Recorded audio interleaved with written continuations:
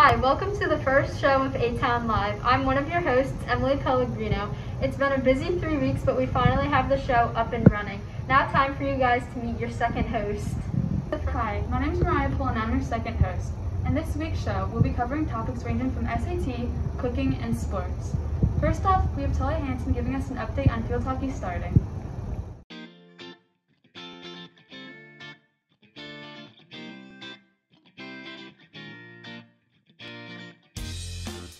Hi, I'm Emily Tigrone. I'm part of the field hockey team. I'm number 1. I play mid, left mid, and I love the sport and I'm excited for this season. Woo! I'm Emily Nolan. I play field hockey too. I am the left forward, and I'm number 17, and I'm really excited for this season. Woo! I'm Natalie Rollo, and I play right mid. I'm number 13, and I'm super excited for this season, and we won't let Corona get in our way. As most of you know, the football field is getting redone. Chris Gall and Jake Searing got some video of the work being done today.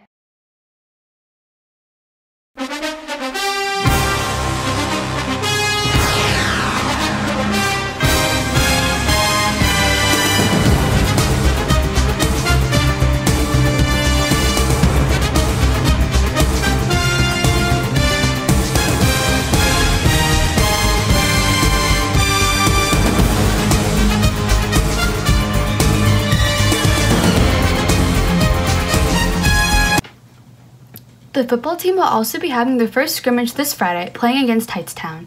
And finally, for sports updates, we have some members of the cross-country team telling us about their upcoming season. My name is Eli, and I really hope COVID doesn't affect this season too badly. My name is Aiden, and I think cross-country is very informative about running.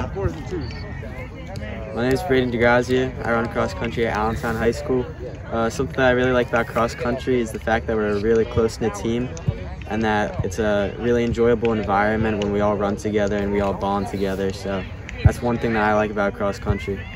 Good luck to all of our sports teams on their first games and meets of the year. Now we have Taylor, who will be cooking something up for us today.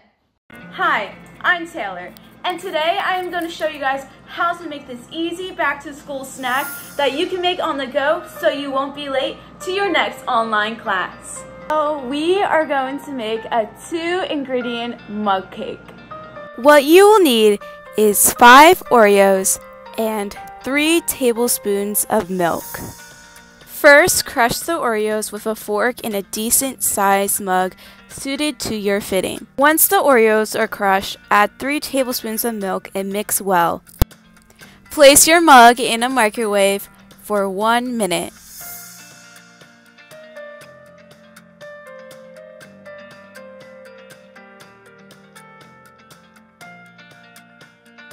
Now this next part you can skip and just eat it as is.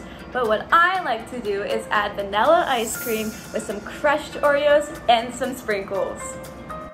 Quick, easy, and delicious. My next class sure will be great with this awesome mug cake. Wednesday, September 23rd was the first SAT of the year. Rebecca Jordan will be showing us the 10 steps she took before taking the SATs and interviewing some people after they took it.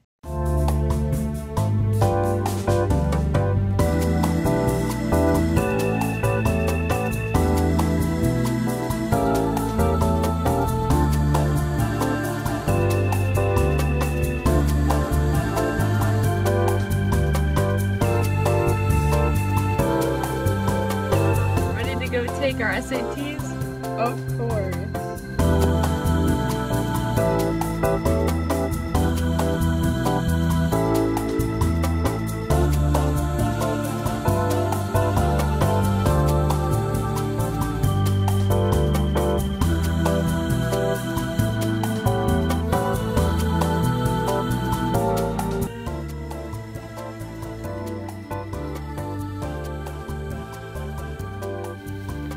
So how do you think you did on the SATs? I think I did pretty well. The English was harder than when I first took it, but I thought the math was a lot better. I think I did really good. I finished the test, so I think I did well. The questions were about the same from the last time I took it, like a couple months ago. So how'd you prepare for the test? I actually didn't because I already took the SAT, so I was like just doing this one for fun. I looked at a bunch of like SAT like testing books, like some from the school and some I found online, and I asked a couple of friends who already graduated like some tips and tricks about the SAT and stuff like that.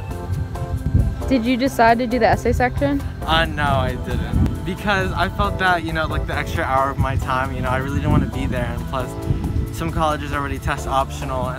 And how do you think the social distancing and everything was with Corona for the test? Did you feel comfortable in the classroom? Yeah, I felt like pretty comfortable because like no one was wasting my time. Like I just wanted to leave, like people were just being quick. I didn't want to be there longer than I had to, so I actually thought it was pretty nice.